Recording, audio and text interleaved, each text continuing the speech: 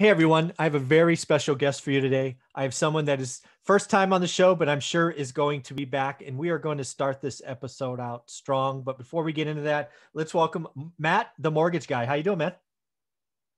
I'm doing good, man. Thanks for having me. I've been watching your channel. You got a bunch of good stuff you're putting out there, and so I feel honored to be on here chatting with you today. Well, I have a sneaky suspicion you may become one of our experts. As you know, we have an expert of the day. You may be becoming an expert series going forward. So we'll talk about that after we record these. But Matt, we wanted to get into this, and we're going to make this a Thanksgiving episode. And that is really about being thankful.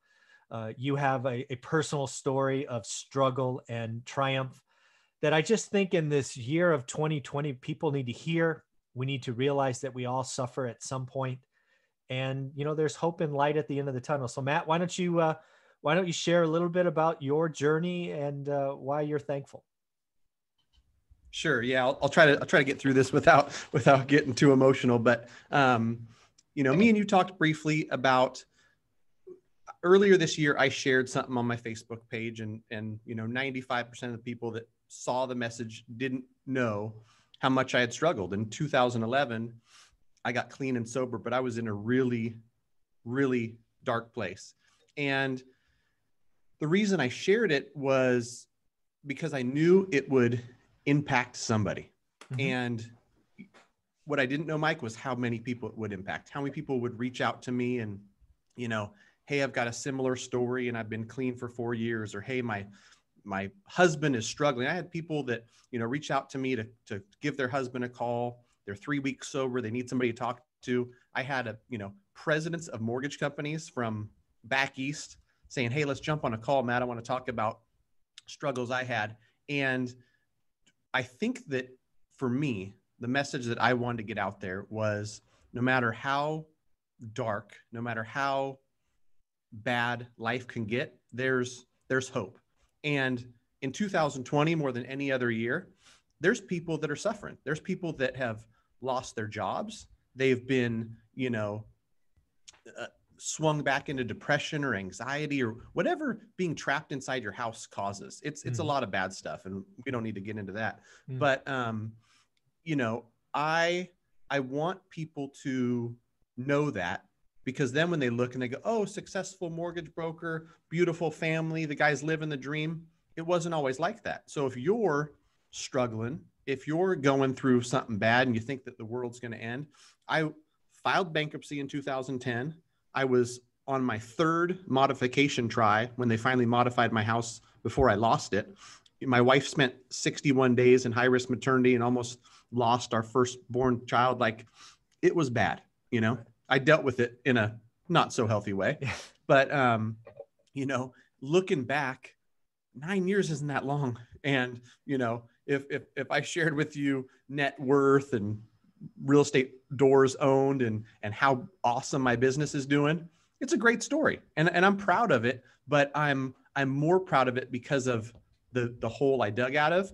And I want to find anybody else who's in a hole like that and say, you can get out. There is hope. Yeah, that's awesome. And again, this is going to be a Thanksgiving special. I'm saving up a couple of episodes, and it's people need to hear this, right? Real life is hard.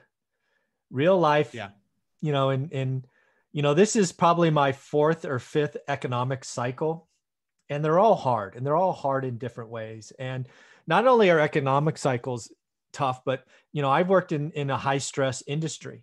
You're in the mortgage industry, and, that's high stress, peaks and valleys. And I was in commission sales where, people have 90-day quotas, and if you don't hit it, you get fired, right? So high stress environment I thrived in for 10 years. And I was around people who coped in unhealthy ways.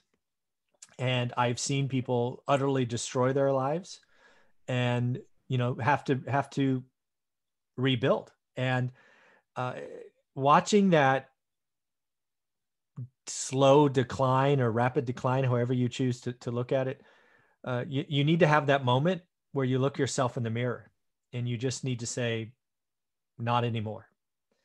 And most people I talk to have that moment. And without getting into too many details, because they're probably pretty dark, I'm guessing you had a moment like that 10 years ago or 9 years ago, and you're like, okay, I'm going to put one step in front of each other or in front of each other, and we're just going to get out of this. And that's what people need to realize. It is only one step at a time. Not you, not me, none of my friends have the ability to hit some easy button. It is one choice after one choice after one choice. Right, right. And, you know, for some people, I feel like when I talk about it with my wife, I had enough people around me that cared. And it really was my wife who is the champion of the whole story. If the book gets written, she's the hero. The heroine. Yeah. That's awesome. Right. You know, but I talk to people that are currently struggling. And then sometimes it's like an introduction and they're like, hey, you got to get through to Johnny or whoever that person is. Mm-hmm. They've really got to be ready. And, you know, I think that to a certain extent, it's a decision where you're just, like you said, no more. I've had enough of this. I don't want this for myself. And, you know, sometimes even that's not enough. You get, you know, pulled back in and, you know, addiction's a powerful, powerful thing. For sure. But, you know, I look back and I was at a point where I was absolutely sick and tired of, you know, feeling how I was feeling. Yeah, doing sick what and I was tired doing, of being sick and tired. Exactly. Yeah. So the day, October 19th, 2011, you know, I remember that day, and my wife came home, told me to get in the car. I know everything. You can't do this. You know, I had a 2.5-year-old son at the time, and I broke down. I mean, what's that word where you just surrender, you know? And I surrendered, and it's been the best 9 years of my life. It just keeps getting better. Nice. And I'm grateful for a lot of people, especially my wife, who helped me turn this thing around. Yeah. And again, this episode, folks, is really meant to be just honest and reflective. And 2020's been a rough year for lots of people. And you're right, the stay at home and the loss of jobs. And really, for me, it's too many people have lost hope, right? I believe America is great because in general, we're hopeful, right? In general, we are a society of the glass is half full, right? We believe that if we work hard, that we can climb out of things, right? We can make tomorrow better. 2020 has really turned a dark light. I mean, when I look at the YouTube channels and I look at people that are putting stuff out, there is so much negativity. It drives me crazy, right? Why are you putting out this garbage to scare people? That we need to turn the positive light. The room is dark enough. If you are contributing content on YouTube that scares people and keeps it dark, you're not okay. Stop it. Let's turn the light on. Let's be at least a candle, right? If it's not a light, it starts with a candle, and then it's 2 candles, and then it's 3 candles. We will get through this. America will not end. We will get by this. You can argue when, I don't care, but I promise you we will get through this, just like every other dark moment. And it really bothers me that negativity is winning today. And that's why I'm doing this Thanksgiving special, because again, everybody has dark days, whether it's addiction, loss of job, loss of someone in your family. But if you make a choice and you stick with it long enough, it will get better. Yep, that's the message. Hope is not lost, no matter how dark it may seem. Yeah. For now, hope's not lost. And again, that post you did on Facebook, you did that for yourself, right? You were hoping to impact one person. And the beauty is when you put out light like that, you just never know where it goes. So you've probably helped hundreds, but I'm going to guess thousands of people by realizing that, you know what, if he can do it, I can do it. You're an example. And oh, by the way, let's not kid ourselves. You make a choice every day, right? Addiction is powerful. For sure. And, so I want to congratulate you on 9 years. It's not over. Let's do another 9 and then another 9 and then another 9. Right? Yeah. So, any kind of closing thoughts as we put out this Thanksgiving special that you want to leave people with?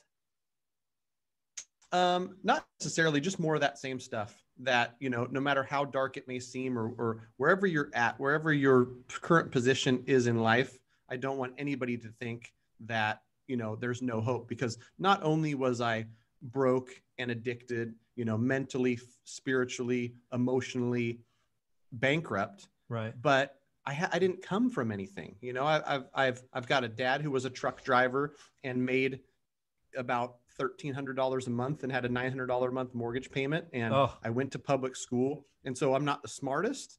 I'm not the most educated. I'm not any of that stuff, but I just didn't give up. Right. And so now here I am at 40 years old, blessed beyond measure. And it's because I didn't give up. Matt, just in case anybody wants to reach out, how can they find you, get a hold of you, maybe see that Facebook post? Where would they like to follow you?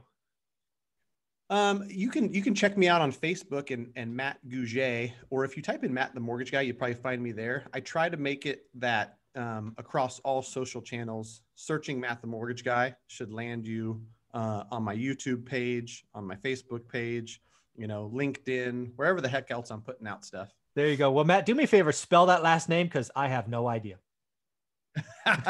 Gouge. I would not have even been Gouget. Close. Very cool, Matt. Well, this has been fun. This again is a Thanksgiving special. I appreciate you stepping up to do this. I look forward to our next two shows. Thank you, buddy. Cool.